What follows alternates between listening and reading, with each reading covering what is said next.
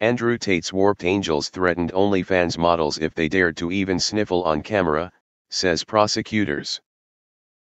Andrew Tate's so-called angels tightly controlled his 6 trafficking victims as they ran their OnlyFans accounts for him, prosecutors said.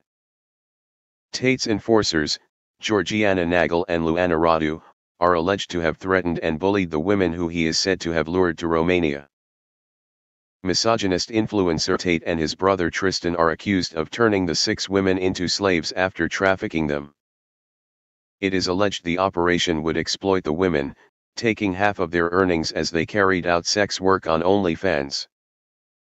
And a new 61-page cache of documents from prosecutors lays out the allegations in new detail, including the roles of Nagel and Radu. The Tate brothers and the 2 women have denied all allegations against them. The court documents, dated December 30, were released to news agency Reuters. It came after the Tates had their appeal for release denied, meaning they will stay in jail until at least February 27. Nagel and Radu would allegedly take half of their revenue and tightly control the content the women posted online. They would allegedly use TikTok to drive traffic to the women's accounts on OnlyFans. The models would be fined for infractions such as sniffling on camera, said prosecutors, and Nagel and Radu allegedly threatened violence if the women did not work. Nagel, 28, is reported to be Andrew's girlfriend, while Radu, 32, is reported to be a former police officer. New documents were revealed yesterday which also include allegations of rape against Andrew. The 36-year-old is accused of twice raping one of the 6 women after luring her to Romania.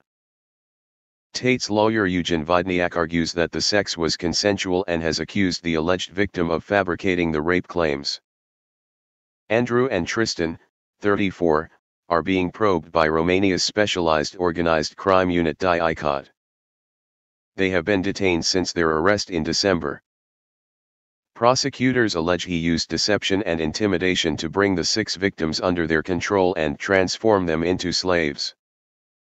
The Tate's lawyer Vidniak claims that the women were not mistreated and they were not forced into sex work. And 2 of the women, named as Beatrice and Iasmina, appeared on Romanian TV to insist they are not victims. But the other 4 alleged victims have not yet commented on the case. Prosecutors allege Tate, a popular influencer who describes himself as a misogynist, controlled the women's earnings on OnlyFans. Tate has previously bragged he had 75 women working for him, earning him approximately £500,000 a month. He built up an image that appealed to teenage boys, creating an online empire that made him one of the most searched people on Google. He showed off expensive cars, hung out with glamorous women, and smoked cigars.